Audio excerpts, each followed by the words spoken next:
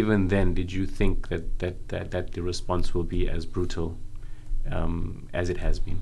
Early on, we understood that Israel is engaged in a vengeance campaign.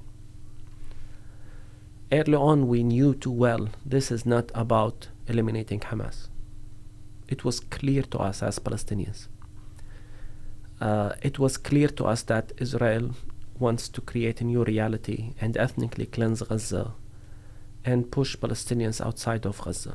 It was clear. Actually, they told us this. My own sense of fear was assured when I saw one political leader after the other show up to Tel Aviv, provide political cover. In some cases, church leaders coming to provide theological cover, make sure to tell Israel, we will pay the bill. And now they want to convince us that they are somehow concerned or not pleased with how Israel responded. So when I saw them coming, we realized now Israel has the green light to commit a genocide. And that's when we began pleading and calling, even as I said, from October and early November, a genocide is going to happen, stop this, stop this. No one listened.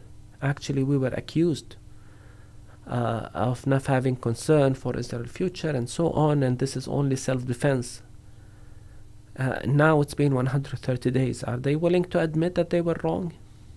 And it's going to be too late anyways.